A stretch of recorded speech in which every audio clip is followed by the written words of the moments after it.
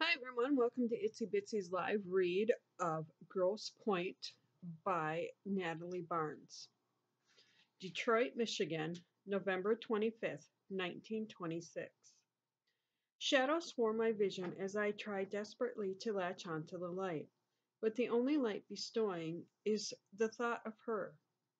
My ears throb as if they were a hammer making use with nails that be piercing through my skull.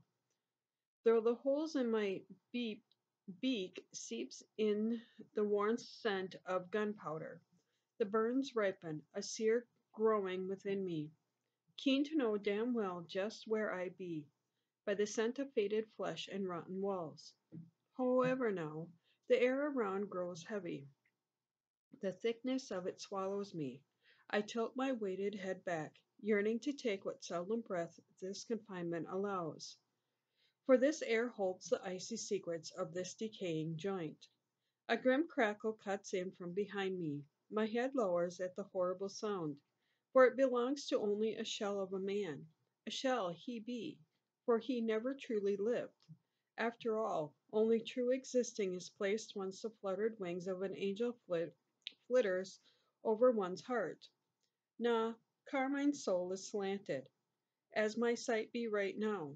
His heart, his heart be as foul as the stench that beds around me. I aim for sight, only to lose against the woven cloth. It be from the sack that closed my lids. This only sets a squall inside of me. My jaw bolts shut while my chest stiffens against the rope that binds me to this damned chair.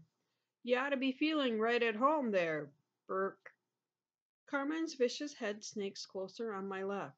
I become rigid when the touch of his greasy stub of a hand curls around my neck. My breath and sight surrender to this droning sack. I recoil, wanting nothing more than to lose the feel of his crummy clasps. Yet his nubs still grab a hold of my chin and yank. The pinch force splits my mouth open, unlatching my lips that were once shut. Bile hints on his breath as he begins to shout. His spit sprays right where my ear would have shown, that is, if it were not hidden underneath this cloth. Right into the potato sack where you belong, you worthless Patty. Visions of work from the true hands of Lucifer himself dance inside my wicked mind, of slicing a worn blade through Carmine's pipe. How joyous of a thought that is! Sadly, though, soon as it leaps within my head, it swiftly ceases when Carmine's fist slams down onto my skull. You're a damned snake, O'Brien, Carmine hisses in my ear. He be the one who is a frickin' snake. Every last damn one of them, except her. Gabriella. Her heavenly name spills out from my lips. It triggers that fast freck with his fist again, smashing along the bone of my right cheek. The blow penetrates, causing a significant pierce inside my ear. Gabriella? You better shut the bone box of yours, O'Brien. You don't ever need to speak of her name again. She now belongs to Luca. Do you understand? The thought of another's hands preying upon her body as once were mine guts me.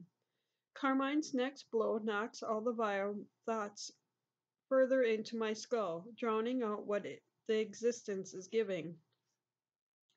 I remain silent. It only serves its purpose.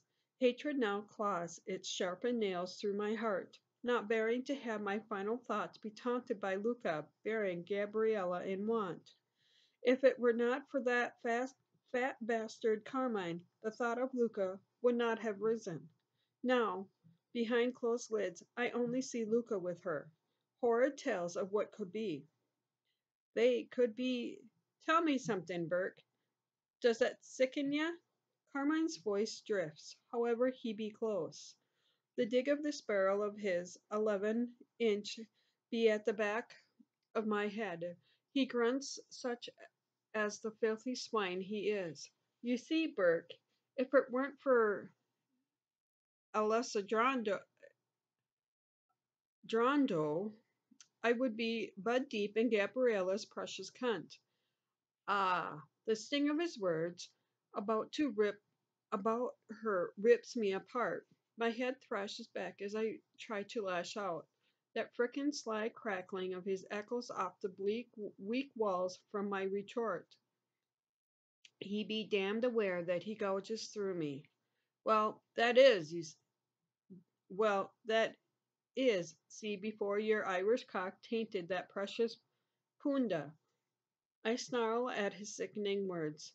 Just a wee moment after, sparks that race the corner of my mouth, bearing the true grin at treasuring the memory of Gabriella.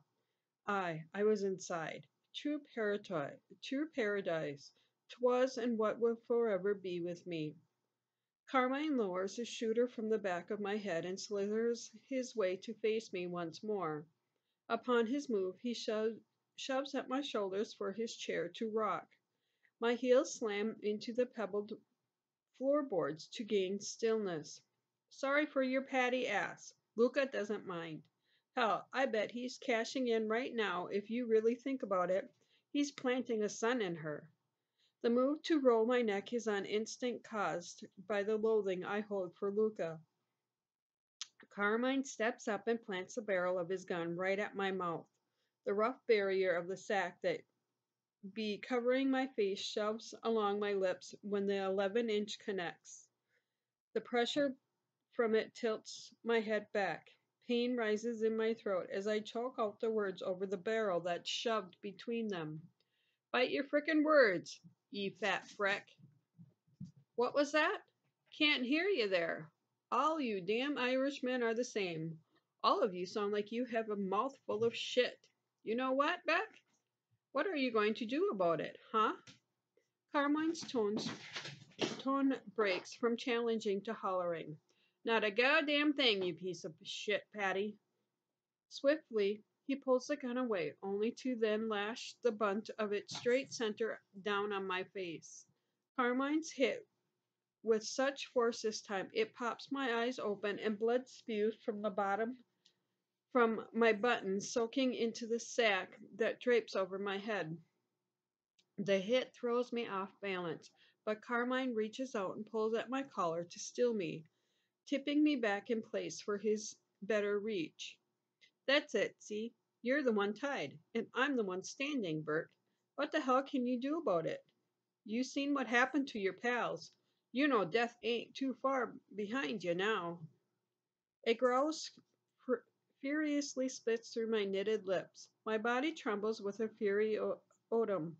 My hands coil. The sting of the rope cuts into them, rubbing the flesh apart the more I have my wrists tear against the binding. I can feel the Freck move behind me again. He hunches over, and I wait. Soon. Every breath of mine is now counted as my chest rises and falls with each beat of my heart. The damn thing cannot be stilled in my ribs. You're dead already, Burke. In due time, you'll be taking a dive after Alejandro's done with ya. All that rage had been locked within me, finally unchains. My jaw clenches as I brace myself. Then I whip my head back, connecting right square with Carmine's fat face. He wails. The sound of his stumbling steps lets me know I made out good. Ah, you best. Not wanting to throw away time, I take this moment to push forward, buckling my back just as my feet find their footing. Hunched over I am when standing on wavering limbs. Bowed with the chair strapped to my back, it's used to serve as a shield now. Carmine hollows, but only sounds of rubbish. He charges for the front of me. Swiftly I turn on my heel. The legs of the chair clip him. The sound of the wood smashing over his reaching limbs brings triumph within.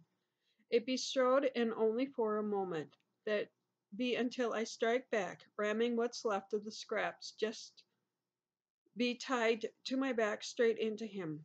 Pinning Carmine against the wall, the sack that be shielding my sight slips free after the force. Get! The splintering of his nose along with the chair falling apart blankets Carmine's cry. Loose pieces of scrap dangle off the ropes that bind my hands together.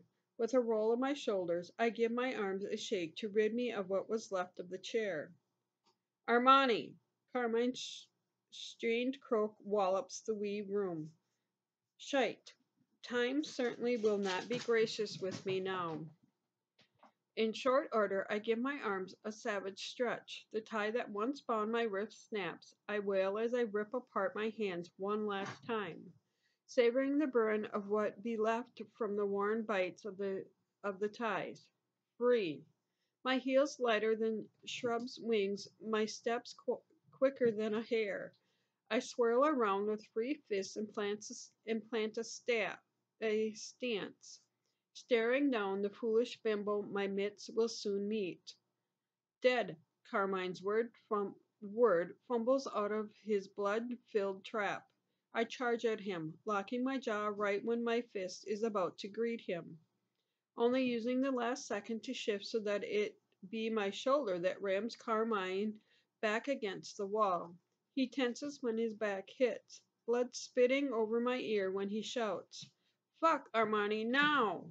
With my fist raised, filled with fury, I slam into his button from where the chair already broke it, over and over until the sound of crunching turns to sobbing. Carmine's body heaps over. Using the side of my forearm, I shove at his stout chest so that he falls back. He sinks down against the cracked plaster. When his arse touches the floor, I take a hold of his vest, making bloody sure that the fat freck keeps still. Now Carmine will listen to every damn word, every threat that be promised. I shall now bestow upon him. Ye're finished, Carmine. You'll soon be done with me, done with all of them, and soon will be done with your vile breasts that plague this earth. My mug twists in an agonizing error before I smash my forehead down over this battered one. Carmine tries to cry out, but I throw him to the ground. The air that escapes him masks his cry. The moment is dangerous, for I fail to remember who could be on the other side of this door. I am caught up, tangled in this vengefulness second. What was that, old timer, about Patty? And lean over him. In doing so, his blows from earlier spew blood down my forehead that drips into my eye. Roughly swiping my left hand over my right eye, I spit words back into his bloody face. My hand cups the side of my ear as I truly trying to listen to the arse. All this damn bastard shows is nothing more than a defeated whimper. That'll soon change. Lining my withered boot against him, I connect my foot straight into his ribs. Kick after kick, the crunching sound of his ribs separating breaks through his pleading cries. Blood now churned with bile splits through his sorry trap. I drop my arm. My breath be heavier now as I circled around the sorry ass. He coughs up more blood, choking on it as he tries to stand, for only to crumble back down. I squat in front of the bastard, reaching out so I can grip his bulging chin in my grasp. Squeezing with all my force, I am able to lower Carmine's head flat against along the ground as I stare at him. I'm not beneath you, Blackhand, for I be soaring above. A chill ladens my voice as I have a go stroking through the scummy dark strands of hair on Carmine's head. For Gabriella is me wings. Giving his scalp a tug away from me, I stand swiftly to my feet. Carmine's blurred eyes trail up my leg, his last sight being my boot greeting his pulpy mug. The sound of flesh and bone splintering hits my ears when the toe of my boot greets him, bringing a wee triumph within as the noise jumps off the walls. Carmine's pudgy face still as his body tilts to the side before the weight of the bastard finally keels over. I rejoice in the sight of that fat freck drowning in his own blood. It's when I have a glance down that I catch pieces of his flesh smeared along my boot. I see his body jerk out of the corner of my eye with a sudden leap back. I bring another crackling kick to his side. Once more, the sound of bones breaking rings out around us. Blood mixed with upchuck sprays out of his mouth. Specks of it splattered onto my leg. I don't lose steam. I keep on giving as he himself bestowed upon me. Thank you for listening to this portion of the story.